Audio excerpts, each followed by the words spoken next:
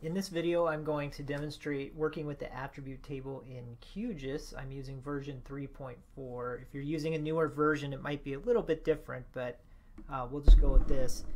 It should be pretty similar in concept. So I have a map here of Washington State. I've added a few vector layers. I've got lakes, urban areas, highways, and I also have counties. I'm going to be focusing on the counties layer in this video. And we can see the counties on the map here, the boundaries of the 39 different ones. And if we want to learn more about those, we can open the attribute table of the counties layer. Now I've added this as a shapefile here, and I can right click the layer and choose open attribute table to see the table. Now I'm going to move the table over here in the corner so we can get a view of the map at the same time as we work with it. And I'll probably pan the map over here just to set things up so that we can see everything. So the table and the map are interactive. They're linked to each other. And let's first take a look at some of the main attributes we have here.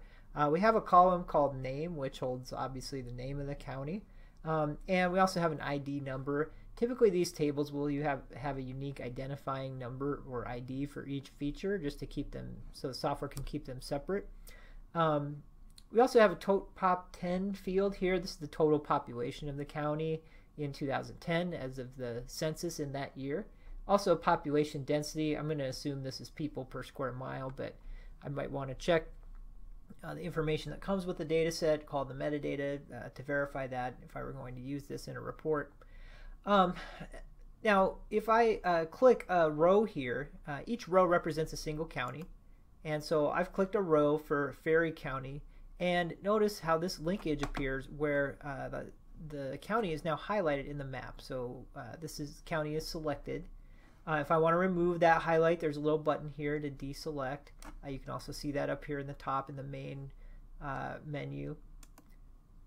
And then it works in the reverse way as well. So I could click something on the map. First I have to choose this select button, and I lost my attribute table here, but if I click this feature and I bring the table back up and scroll down, you can see the Okanagan County is selected here. So we can interact between the table and the map, which can be very useful.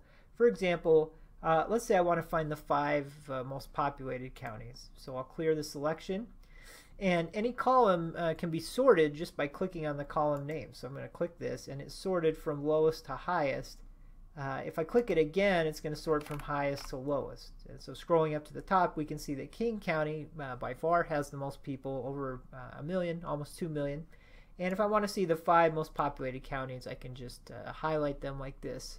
I just dragged across the side here, and that highlighted the 5 most populous counties. In the same way, I could sort the other way and find the 5 least populated counties.